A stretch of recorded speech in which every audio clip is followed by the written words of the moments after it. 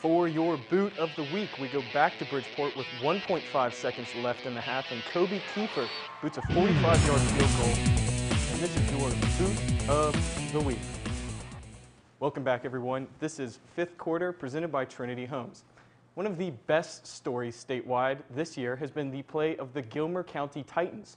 The crew from Glenville has gone 3 decades without a playoff appearance or a winning season, but they entered tonight's game against Calhoun County at a 6-0 and very much in play for a perfect regular season. And as you might expect, there were plenty of reasons to be dancing if you're a Titans fan. First drive of the game, a botched Calhoun snap puts the ball on the ground, and Gilmer takes over. Same drive after the fumble, Trey Schuff finds his favorite target, Gunnar Haley, who makes a nice move upfield to put the Titans in striking distance. And don't worry, you'll hear that name again. But on the very next play, Schuff finds Hunter Self on the other side of the field, who beats his man to the edge to walk into the end zone. Titans go up 8-0 after a 2-point conversion.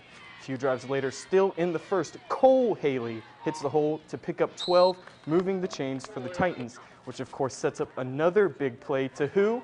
Well, of course, Gunnar Haley, who takes it 60 yards down the field and into the end zone. At this point, Titans are up 24-0. Schuff moving down the field again, finds Cole Haley, who delivers a nice stiff arm, putting the Titans down at the 2. And why not give it to the big man again? The boy deserved it. Both of the Haley boys were putting work in tonight.